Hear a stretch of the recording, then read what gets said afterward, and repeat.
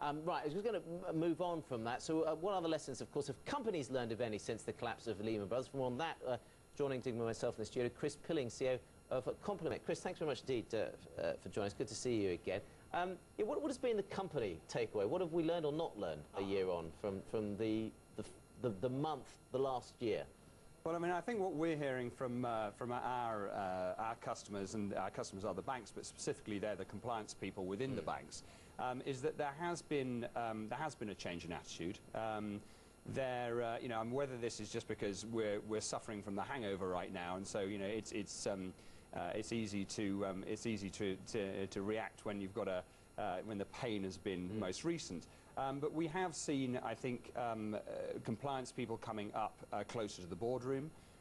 What we're hearing is that there is a more comprehensive, or at least an attempt to take a more comprehensive enterprise-wide view of risk, so trying to connect the different silos within the business. And so on that front, I mean, I think there are encouraging signs. Having said that, it's very, very early days, and we haven't seen, you know, there's a big raft of regulation coming, clearly. We, you know, how that's going to impact, nobody knows. Yeah, I mean, just to clarify, you guys provide regulatory information and an insight into the financial services sector. I mean, look, we've had this report, we've had a poor compliance culture, a cycle of greed leading to market failure has been some people's comments. So how do you change that? I mean, first of all, was that right? And well, I mean, we interviewed David Demura, who's the Chief Compliance Officer at Lehman, right in the middle of when it went down, and his view was that you could see the problems coming down, but actually nobody wanted to listen when you're in a bubble. So when you're at the top of the market, nobody wants to get out before the top. And I guess that is where, you know, regulation's got to come in, because the private sector is not necessarily good at regulating itself. Yeah, it's not more regulations. I mean, look, this is the most regulated, the financial services is the most regulated part of the world. Well, it's not about more. We need better and better enforced. For instance, beforehand, for Northern Rock or Bradford and Bingley to say, we'll lend you 125% of the value of your house. By the way, you write us letters and tell us how much you think you earn. And at the end of the day, no questions asked. Don't be surprised when human beings do it. Now, there were regulations in place to stop that, but no one stopped it. Why? Politicians wanted people to feel good. The boards of those building societies were being told it's okay, the money coming in on the wholesale market won't stop and it's cheap. And at the end of the day, the profits were good. That is you're so right, that is the role of regulation at that point. But the regulation was there. It was just not enforced, and it was not good enough.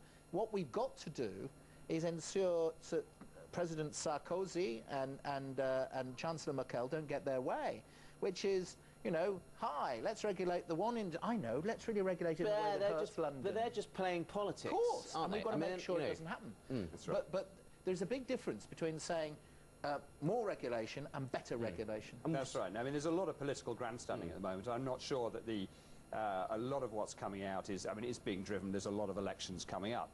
What you've got to do is... they don't want to rush into having to raise the capital requirements of their banks in Europe at the moment. Well, that's right. There's a competitive issue, but there's also an issue of what you actually do to apply this within the banks, because I think you're right, the regulation was there. The regulations, it's not, I don't think it's more rules that are required, it's just better application of those rules, it's better understanding of risk within the organisations, and of course there's got to be, I mean, everyone talks about the global approach, but there has to be a view of risk across all of the different organisations that these regulators are looking at. I've been critical of Adair Turner, what he said about social usefulness. I will praise him on the fact that I don't think he's a big champion of more regulation, actually. I think he actually is saying what we've got to do, we've got to make it work better, and then increase the capital requirement in a bank. I think a lot of it he will do on the basis of, if you like, self-regulation coming out of the need to have more money put on one side. You can run bonuses on that basis, you can run lending on that basis, you can run casino banking on that basis if you get your capital adequacy right.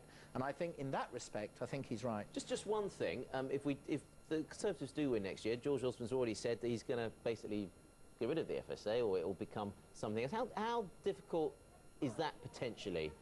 Just dealing with the fact that everybody working at the FSA at the moment knows they may not be around in that form in a year's time, and then if you change the organisation that is in charge of regulation, how much does it put back? Yeah, I think it's very difficult, and I think it's if we take that approach, I think what the industry needs right now is a period of stability to get its house in order. if we take the approach, and I think it's you know, sort of shooting the FSA sort of 6 months before, you know, election is, I think, was the wrong thing to do. You know, we do need a stability, and the FSA actually, as an organisation, needs the support of the politicians because it's got a very important job to do. There's going to be a lot of complex regulation coming through. It's going to be highly political, and if you look at it from our point of view, you know, as we're representing the compliance people, the last thing they need is huge rafts of regulation, total change, because they've got to actually, they need some stability. They want to be able to actually improve regulation within the firms and get it right. And so there should be a compliance person on every board level, right? Well, it does need to get, I mean, certainly risk and compliance needs to be taken more seriously at the board level. Okay. And you know, and directors need to be able to listen to that, because you know, if they don't, we are going to see the same thing happen again. Chris, thanks for that. Chris Pilling, CEO at Complinet. Lord Digby-Jones is sticking around. Still to come, we'll hear from M&S boss Stuart Rose about how businesses can help inspire the nation's future workforce.